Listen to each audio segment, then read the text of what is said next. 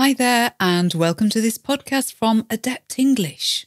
Today, let's do news. However, I'm not going to talk about mainstream news. I find myself not even wanting to look at mainstream news, though I do keep up to date with what's happening.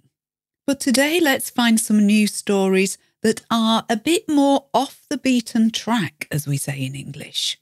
That idiom, off the beaten track, means on less used paths, more difficult to find. Imagine, for example, if a pair of these gave you much more information about people passing on the street. Is that the stuff of sci-fi movies or not?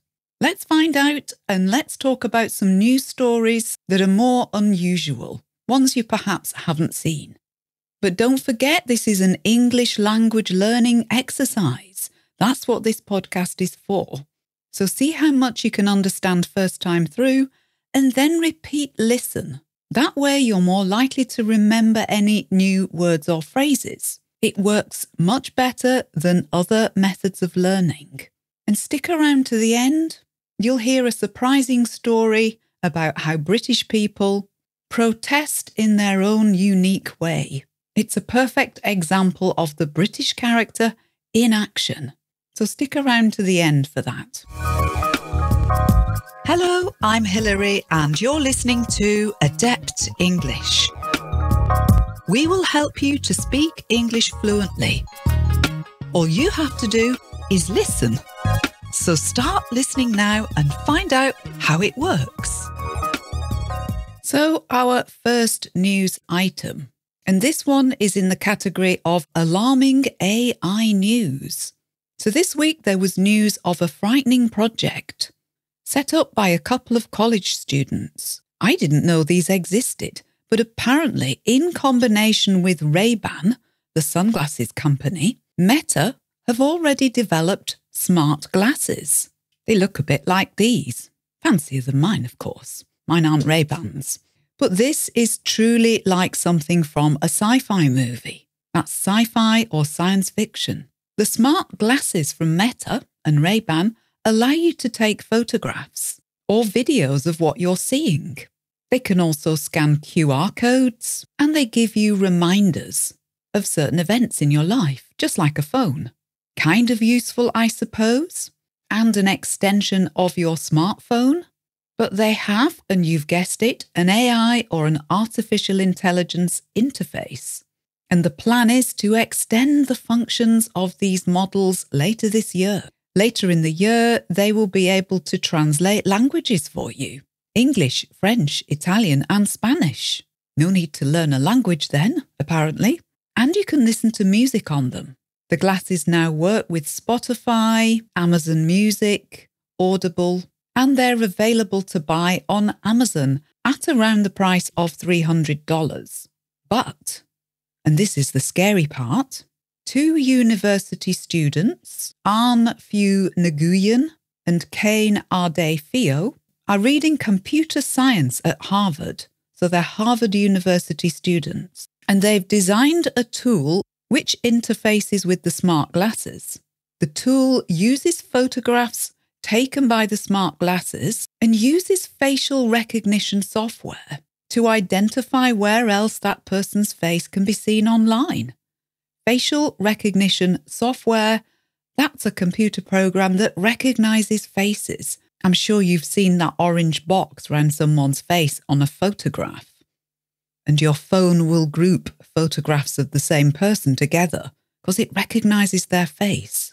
Well, this tool linked to the smart glasses can find the person that you were speaking to, or the person who just walked past in the street, someone you don't know. The tool finds their details online with a powerful search and can find information like the person's address, their name, their phone number, their occupation or job, where they work, and perhaps even names of their family members. Can you imagine if this sort of thing was in widespread use? You don't even need to speak to someone. You can just take a photograph secretly of them with your smart glasses and then find out all about them online. That's heaven for stalkers. That word Stalker. Don't misunderstand, though. This tool has been written by 2 college students. It isn't something that you can buy yet. But how long, I wonder, before this sort of thing becomes available to buy? AI is scary. I know there's a lot of hype. That's HYPE. Hype means exaggerated publicity and exaggerated feeling and reaction. But I think there are genuine and sensible concerns, certainly about people's privacy. That's privacy, as well as people's creativity being stolen from them. But also there are concerns because the rise of AI, the rise of artificial intelligence, is being driven by people making lots of money from it. Another frightening statistic I read this week, and this was reported in February this year, 2024, 96% of the increase in wealth in the last year for the top 500 richest people, well, it all came from investment in AI. The word wealth, WEALTH, means how much money someone has. So AI is currently making billions of pounds, billions of dollars for rich people, for powerful people in the world. I don't know that there's going to be a way of stopping it, or that there's going to be much morality or constraint in its use if companies and people are making so much money from it. In the past, governments of particular countries would have made laws to control its use. But how can this be possible in an online world where international boundaries don't matter? Doesn't matter what country you're in. International boundaries aren't relevant, and power comes from billion-dollar stocks and shares.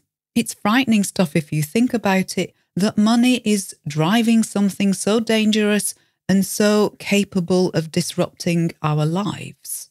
Rant over. Let's move on to another news item.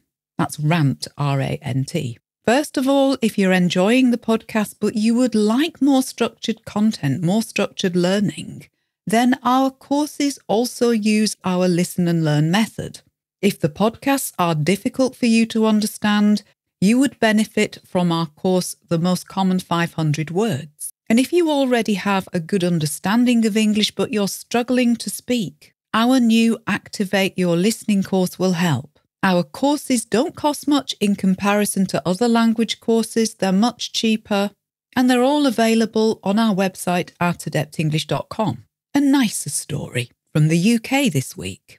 Well, I say a nice story. Let's see what you think of it. It's a story from the world of art, A-R-T. There's a popular BBC television programme called Fake or Fortune, and it's a programme about antiques. Members of the public bring items they possess, items from their homes, to show to people who are expert in antiques. And the experts tell the person how much the item is worth. And sometimes there are some surprising finds, surprising outcomes. The word antique, A-N-T-I-Q-U-E, it's both a noun and an adjective, and it refers to items of artistic merit usually that are over 100 years old. You can have antique furniture, antique artwork, antique silverware, antique china. I'm sure you're familiar with this idea. Well, apparently an artist from Lincoln in the UK called David Taylor bought a painting in a sale in his local area. He really liked the painting and he paid £2,000 for it. The painting is called The Bean Harvest, and it's a painting of women collecting beans in a field. David Taylor took the painting to the TV programme Fake or Fortune, and the antique experts had a look at it. They were able to verify for Mr. Taylor that this painting was in fact by a well-known and celebrated Canadian artist, a woman unusually, Helen McNichol, who was painting in the early 20th century, the early 1900s in other words. And the amazing news for Mr. Taylor, the painting is actually worth about £300,000. Imagine that, not bad when he paid £2,000 for it. The artist Helen McNichol had a career which was cut short when she died in 1915 from complications of diabetes at the age of 35. That's a sad story, but the artist David Taylor clearly knows a good painting when he sees one. The particular painting was confirmed as genuine or authentic, AUTHENTIC, by experts. It had been missing for 110 years. What a find. One last news story, and apologies that these two last ones are both from the UK. I do try to find news from around the world, but finding interesting, not depressing news stories at the moment is quite difficult. But this last news story shows something of the British character. While some may say that French people are very good at protest, the stereotype, and it probably is one, that's stereotype, is that French people are great at protesting. They're out on the streets. The urge for fairness when things are going wrong is in the culture, perhaps following the French Revolution and all that history. The verb to protest, protest, sometimes pronounced protest, it means that you find a way of making known your unhappiness, your negative feelings about something. You protest. Typically, people might march in the street with a banner or a placard with a message held high above their heads. But British people are often more reserved in their way of making protest. British people are very good at what you might call being passive-aggressive. That's PASSIVEAGGRESSIEV. Quite a mouthful. Passive-aggressive means you take apparently innocent action, but which causes problems and stops things from happening. And it may not look intentional, but underneath it is. That's passive-aggressive. And passive-aggressive is actually a type of personality. But here I'm describing it as actually part of the British character sometimes. So the story? The UK government recently brought in a law, LAW, about owning chickens. Chickens, CHICKENS, or hens, HENS.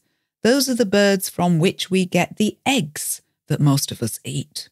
The law says that if you own chickens in the UK, you must register them with the UK government. Previously, this law was only in place for farmers. Chicken farmers are known as poultry farmers in the UK, POULTRY, poultry. So previously, if you owned 50 or more chickens in the UK, you would have to register, but not if you owned fewer chickens than this. It sounds kind of sensible. There do need to be checks done on how people keep chickens to make sure that the conditions are good and humane. HUMANE, that means kind. And it's also to keep track of avian flu or bird flu, H5N1 in other words. So the law changed on the 1st of October and people had to register even if they just had one chicken. So some British people have been online making a protest. They're saying this is silly, we don't want this. I sort of get their argument. There are plenty of wild birds flying around, perhaps communicating avian flu. 3 chickens kept in an isolated area who don't fly around probably aren't that much risk. So what did people do to protest? Well, they protested by registering on the UK government website chickens of all kinds. This included frozen ones from the supermarket, chicken nuggets, toy chickens, even rubber chickens were registered. In fact, so many chickens were registered that the site crashed. It no longer worked. Humorous, a bit childish, perhaps. It's probably not going to stop the law, but it is one way of protesting. People are asking, what comes next? Are we going to have to register our budgies and canaries? I get both sides. Controlling bird flu is important. but I'm not sure that 1 or 2 chickens in someone's backyard are that much of a threat. As I say, given wild birds fly around freely. Anyway, whichever side of the argument you're on, this is protest typically British style, I felt. So there you are. Quite a lot of vocabulary here. It may take a bit of work to understand this podcast completely, but repeat listening will help you do that. And let us know your thoughts on these news stories. We love to hear from you. Enough for now. Have a lovely day. Speak to you again soon. Goodbye. Thank you so much for listening. Please help me tell others about this podcast by reviewing or rating it. And please share it on social media. You can find more listening lessons and a free English course at adeptenglish.com.